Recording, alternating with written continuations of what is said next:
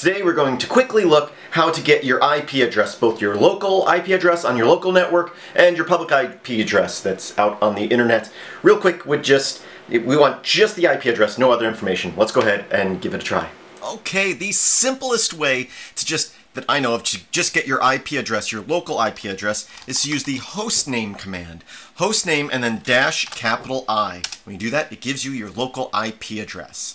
Thing is, hostname is not on every system, where commands like ifconfig, which some will say is a little outdated, or the IP command are going to be on your system. You're going to have one of those two on pretty much every Linux system.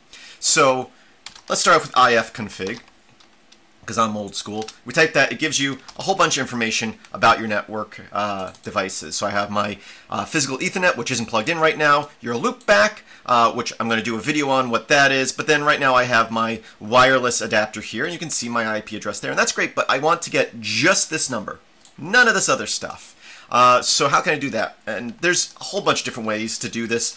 I'm going to just use some basic commands like grep and awk. So let's make this a little bit bigger so you can see it better. I'm going to say IP address, and then I'm going to grep, and if I grep for inet, it's going to narrow it down a little bit. So we have our loopback device, and then I have my IPv6 number here, and then I also have the number I'm looking for.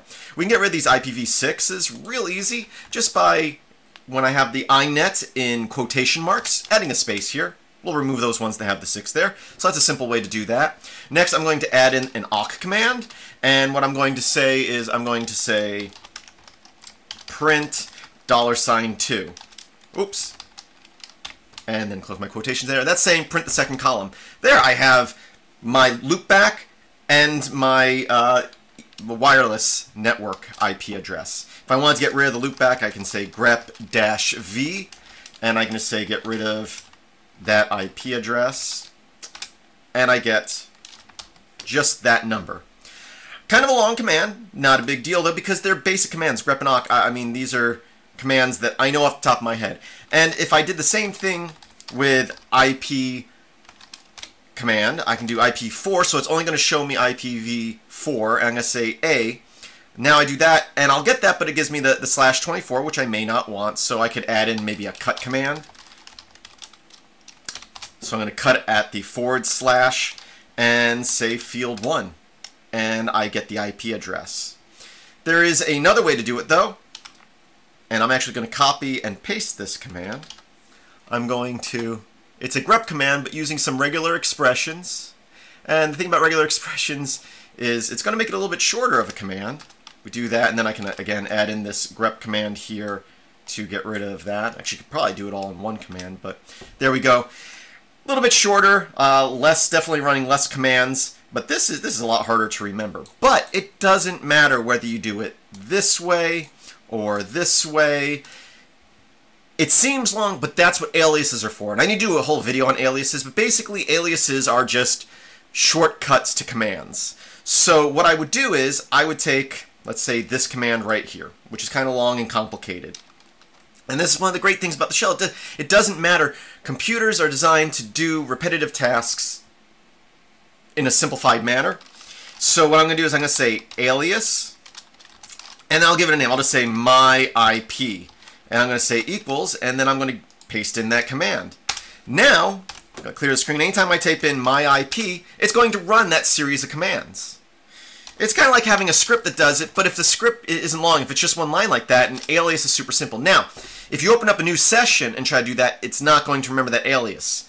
On your system, you have, if you're running bash, the bash rc file, or I'm running zshell, in your home directory, you're going to have a file called .zshellrc.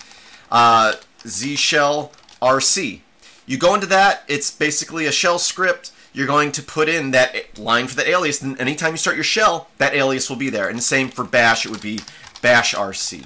Again, I'm going to do a whole video on aliases one of these days. Okay, so we've seen the hostname command, which is short and simple if you have hostname on there. We've saw the longer commands that we aliased. What about, that's all our internal IP address. What if we want the external IP address for our modem, that, for our whole network? Well, there's a website there for you, and it's called ifconfigme /IP. And if we just use the curl command, like so, it will give you your IP address, your external IP address. And you can do the same thing with wget, but you would want to do Q for quiet, capital O dash to get the output to the screen rather than a file.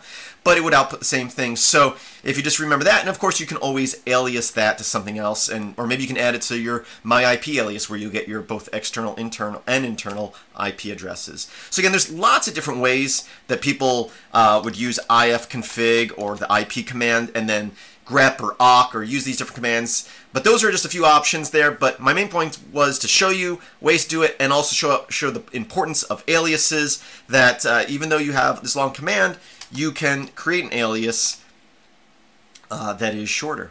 So that's it. I do thank you for watching. Please visit filmsbykris.com. That's Chris with a K. There is a link in the description. And as always, I hope that you have a great day.